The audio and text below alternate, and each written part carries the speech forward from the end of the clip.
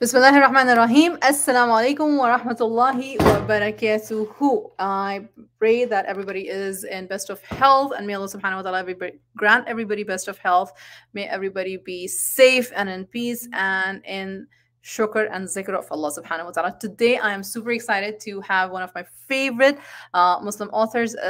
She is a dear sister, somebody that I look up to, mashallah tabarakallah. It has been a blessing since I've known her, alhamdulillah, and it was also in Ramadan that I came to know her like 2 years ago. This was COVID time. So Smart Teenage Muslimah is her latest book, Sister Farhat Amin's latest book. Before that, she has had 4 more books, 3 or 4, mashallah. And in the description box you have her website, you have the link to where you can find the book, where you can get the book. Sister Farhat, how are you doing? Assalamu alaikum. Wa alaikum assalam. Jazakallah khair for having me on. It's always so lovely speaking to you. Always, mashallah. Jazakallah khair for you to, mashallah, come to the Parenting Tribe platform and speak about your book. It's an honor, mashallah, tabarakallah. So a little bit about the book. I'll just read the introduction so that everybody who's joining in, they have an idea what the book is about, and then I'll start asking you questions. Good? Yeah, that's fine. So Smart Teenage Muslimah is a thought-provoking guide for Muslim girls. In this book, you will discover guidance from our sacred texts, like it comes from the Quran and the Sunnah, to achieve peace of mind, understand the purpose of your life, learn what Islam has to say about puberty and sex, and get the facts about LGBTQIA+, feminism, and gender identity. So if you're a smart teenage Muslimah whose goal is to succeed in this life and attain jannah in the next, this book is for you. Moms, teachers, mentors, khalas, pupos, aunts, uncles, brothers, dads, anybody who has a smart teenage Muslimah in the house, in the community, in the school, in the classroom, like for youth mentors like myself, in the masajid, in our programs, then this book is something that should be a course book. This book should be something that should be a discussion at the table. This book should be something that you talk over tea. This book should be a book club book, right? This is that kind of a book, alhamdulillah. And we are so blessed to have Sister Farhat with us, who wrote this book. So Sister Farhat, I asked this question before, and I'm going to ask again, why Smart Teenage Muslimah? Why did you write it? Well, I think what you've said about it's a book that parents need, I think that was probably is one of the, there's 2 reasons, but this is the second one why parents, they just are not aware of what's going on, and they don't know how to deal with the issues that their daughters are facing. So, and I think one of the main reasons is that when they were growing up, where if that was in the West, or even, to be honest, it could be anywhere in the world nowadays, yes, because these issues are global now. They didn't have to face them. So, for example, you know, pornography was not so rife and easily available. You know, the internet wasn't there. The idea of their girls being sexually harassed, whether that's at school or college or even on the streets, that's something that they didn't face. And also with the issue of discussing puberty and Islamic sex education, they weren't issues that were talked about because there wasn't a need. It's because society was not as sexualized as it is now. Absolutely. So now when their girls are growing up, they're facing these problems and they don't know how to deal with it. And so therefore, it is a manual for parents that I would say parents should read this book first and then give it to their daughters, because then they can educate themselves, or they may decide, you know, I'm going to read this, so I'm going to read the chapters on puberty, and then I will decide which parts I'm going to talk to my daughter at age appropriately. In the same way, like in our communities, we haven't historically spoken about sex education from an Islamic perspective. But the problem we have now is that whether it's in the cartoons or the books they're teaching them at school, you know, as we know, SRE, you know, in England it's called sex and relationship education. That is starting at a very young age now. And we have to be prepared, you know, in the same way we teach our kids about healthy eating, because we don't want them to become, you know, get ill, you know, become obese or just have eating disorders. In the same way, we have to view Islamic sex education in the same way. It's not that if you teach them about this from an Islamic point of view, it won't make them want to then experiment. Sometimes, okay. Sometimes parents think, if I talk about this, my child will then go and experiment or want to go and get a boyfriend or want to go and do these things. But the problem you have is that they're learning about this anyway, you know, and so whether that's from Netflix or Disney Channel or the SRE teachers at school. And so isn't it better to give them the facts from Islam, and you're in charge of how they first hear about it, you know, and even we need to protect our children from sexual abuse. It's so common now, and it's not just a stranger that coming in and doing this to your child or something happening on the street.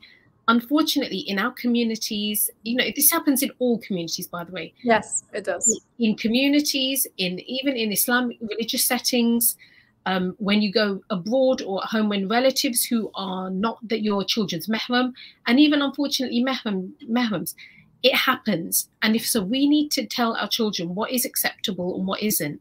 And they also need to know that they can come and talk to us about these things, that they're not going to get shouted at or not going to get told off. Because in the past, that's exactly what would happen. I still think it does happen. And children are getting, you know, when I was doing the research, it was quite hard doing the research for this book, because so much was not good news, whether it's, and so I'm not catastrophizing, and I'm not like just making this problem bigger than it is so that you will buy my book. That's definitely not. No, of course, Sister Farhat, you don't even have to say that. Everybody. So in your parenting tribe, we address everything openly. This is the open space, and what you've addressed in the book, it has been addressed, and it is an open discussion for all the mothers over and over and over again. And you're so on point that a lot of this is not in a book format, because. So why is this book so powerful? So from a reader's perspective, I'm telling the audience right now, I know, because you just said I'm not promoting my book. So I just want to say, if she does not, then she's not doing service to what Allah subhanahu wa ta'ala chose her to do. So let me promote her book, inshallah ta'ala. And the thing is, this book talks about connecting with Allah subhanahu wa ta'ala, knowing why Allah does what Allah does, knowing what Quran is, why Quran is, how do we understand and receive Quran? Because one of the biggest issues that parents and the mothers talk about is, oh, my daughter said that, but why did Muhammad sallallahu alaihi wasallam say that? But he was a man. How come he can say that? But how come men don't have that and women don't have that? And you discuss so much of it. You'd on the you know, what is it called? You hammer it on the head of the nail. Each and every point that women, that mothers, that fathers have problem discussing with their kids in open conversations. You do that in the book. You talk about pornography. You talk about sex. You talk about the biological changes. You talk about fashion. You talk about the LGBTQ. One of the things was like, because like everything is so cool and we are so acceptable, the girl is changing in the changing room, and while she was changing, two men come in and peek in. I mean, that is a horrendous. I cannot even imagine like sending my daughter to a mall and thinking she's safe, she's with her friends, and something like this happens. And we've had cases where men claiming to be transgender have raped young girls, and we know what kind of a again, it's not catastrophizing at all. Every single one of us, if we don't want to listen, and if you're not searching for solutions, then that's upon us. And Jazakallah khair for this huge service that you've done through this book. Please continue. Oh no, Jazakallah khair for that.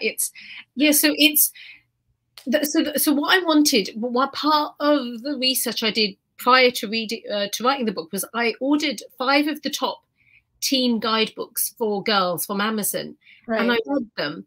Because I thought, if a parent, because any parent will go on Amazon, they don't know how to help their daughter. She's going through changes, maybe she's losing her confidence, and they're going to go and buy one of these books.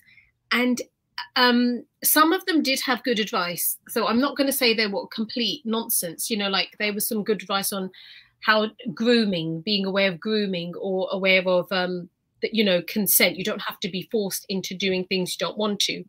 Right. Like how to use social media in a healthy manner. But the things that were, the topics that were very problematic for Muslims was the issues relating to, one, how they view parents. And it was like the parents, they are just there, and you can listen to them if you want to. If you don't want to listen to them, you don't have to. You choose your own path. And I thought, Well, if a Muslim girl read that, one, it makes total sense why non-Muslim teenagers disrespect their parents, because no one's telling them to respect their parents. No one's telling them to listen. No one's telling them to, the idea of obeying, well, that's just off the table completely. But it's like, oh, they're just another group of people who, they've got an opinion, but you need to forge your own path. You need to listen to ideas and choose the one that's best for you. So that was one thing, no respect for parents. Then secondly, the idea that you should be sexually free to choose what, do what feels good, do what makes you happy, as long as you are not harming anyone, as long as there is consent, as long as you love the person.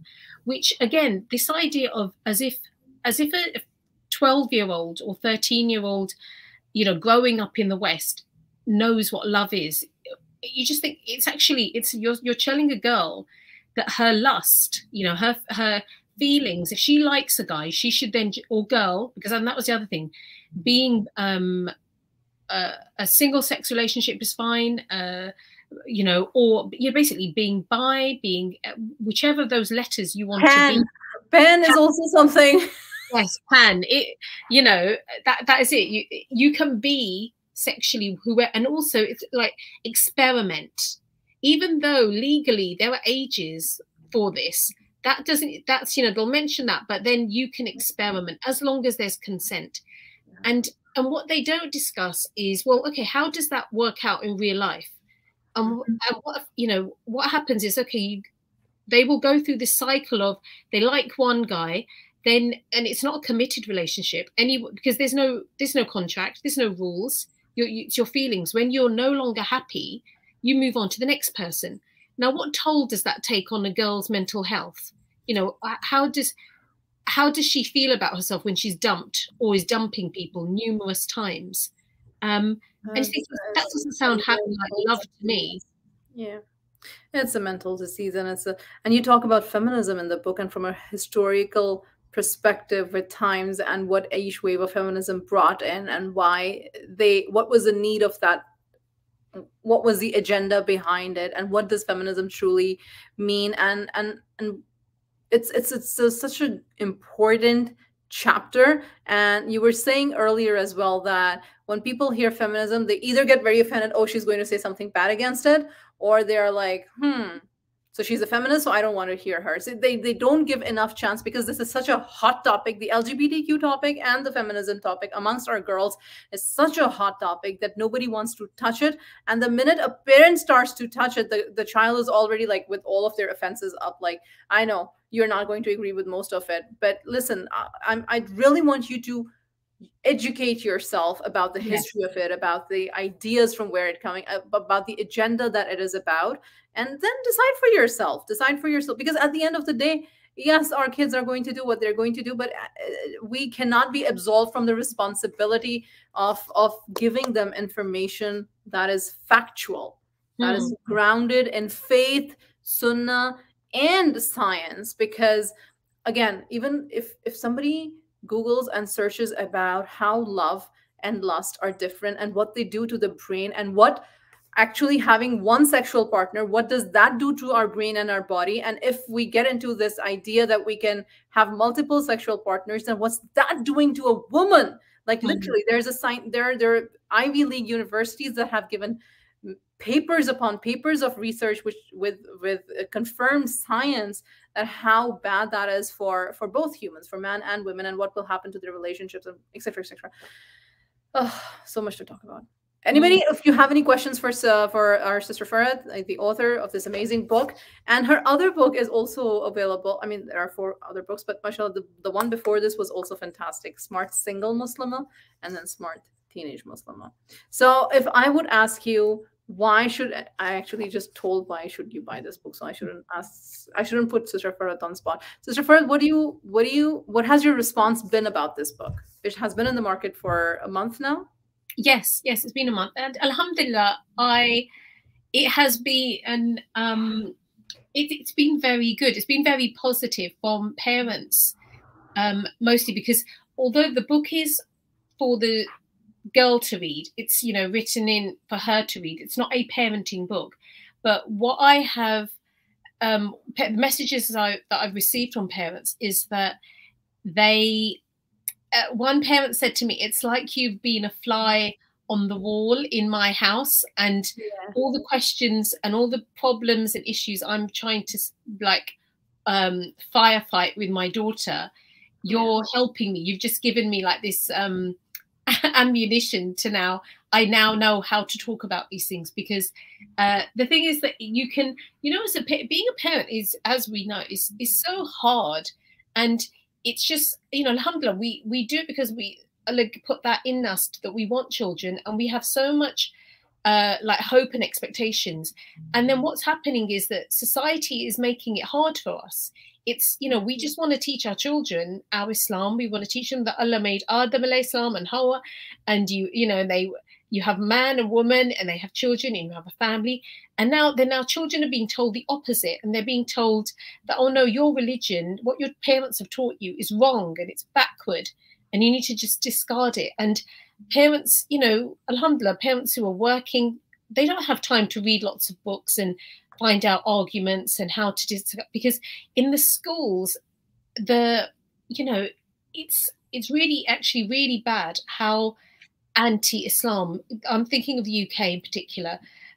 You know, what they're teaching our kids, it's not just science and maths anymore. Back in old, you know, the old days, maybe it was indoctrinating them with ideologies and like shoving it down. It's a mess here in the United States too, especially the trans movement, and how they're putting it in the courses and in the books, and the children at an age, if they feel that they are trans in their mind, they can just sign a paper, and their parents don't need to be there, and they can have they can start getting treatment for that. A'udhu billahi minash shaitanir rajeem. It's bad. It is bad. It is really bad. And this is it. And I thought, if there's one book, if I can write something that will help parents be able to persuade their children that, actually, no, that way of life, you know, a secular way of life, a godless life, you know, a very individualistic way of life, this very liberal way of thinking, that, first of all, like, if we just look at, are teenagers in the West, are they happy? And the answer is exactly. They are the most miserable. When surveys have been done, and I put the stats in the book, whether it's from Pew Research or other ones, they are, children in you know, so-called third world, and in the East, they are happier, they are more content. Whereas in the West, they are more, the levels of suicide are higher, the levels of low self-esteem, you know, that they engage in, you know, the number of STDs that they have, and engaging in risky sexual behavior, the amount of drug addiction. And you think that tells you something, that the ideas that their way of life is based on are not correct. And you know, and therefore that's the discussion that we need to have with our kids. And I think the issue that we face is at school, when they present that very liberal way of thinking, it's done in such a nice, like, we're your friends, and it's so calm, and so you know, it's done very nice. The packaging is beautiful. The message, I mean, the ingredient is rotten, but the packaging is beautiful. Yes, exactly. And it's you know, it's similar to feminism, like that feminism is all about women's rights, whereas it's so much more than that. And the thing is that as parents, when we're talking to our children, we have to change the style that we explain Islam to them. The idea of just being very strict, or, you know, it's my way or the highway, that's not going to cut it anymore. And we have to adapt. It is hard, but alhamdulillah, the reward you'll get for doing that will be immense. Absolutely. Alhamdulillah, Jazakallah khair, Sister Farhat. Thank you so much for your time, mashallah, tabarakallah. And if anybody had a question, please, you can chime in the question. In the description box, we've given the links to Sister Farhat's website, as well as where you can buy the book. And mashallah, tabarakallah, do connect with her on her Instagram. It's Farhat Amin. And do get in touch with her, ask her questions, or just let her know the review of the book. Please please, if you get the book, please leave a review on Amazon as well. I mean, I know that's crucial. That's important, right, Sister Farhat? Yes, yeah, because that's how other parents will find out about it. And one of the things we do need to be aware of is that, you know, when it comes to, you know, the messaging that our girls get, thousands of dollars are spent to change our girls' way of thinking. If we just think of the shows, you know, that are created when you have a Muslim female character, especially young ones. So, you know, the example of Elite, where it's a Netflix show and the Muslim girl, she takes off her hijab and she sleeps with a non-Muslim guy. Again, Hala, which was on Apple TV. Again, that is the same thing, you know, very boring, repetitive message, but they keep giving, that's the message they will keep giving to our girls. So we, you know, I hope, you know, through this book, it's a way to kind of break through that message, and reviews will help because it will push it up and up the chart, and then more parents will find it, inshallah. Inshallah. Jazakallahu khair. Thank you everybody for joining in. Please do share this YouTube link as well, where Sister Farhat is talking about the book and about why it is important and what it does for the Muslim household, the parent-child relationship as well. I have 2 teenage daughters.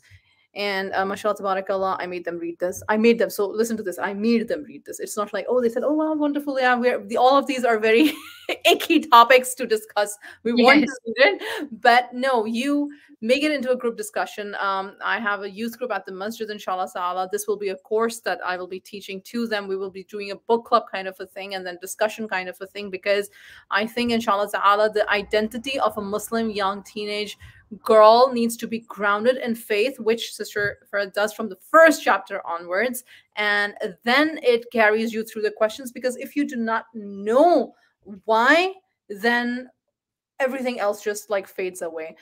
So Sister Adila Hussain and Sister Sabia, they are saying, well done, Sister, on breaking the taboos. And they're saying, I will get this book, inshallah. Jazakallah khair for everybody for your time. Take care. Assalamu alaikum wa rahmatullahi wa barakatuhu. Sister Adila says, Jazakallah khair for your advice. Sister Farhat, everybody, assalamu alaikum. Wa alaikum assalam.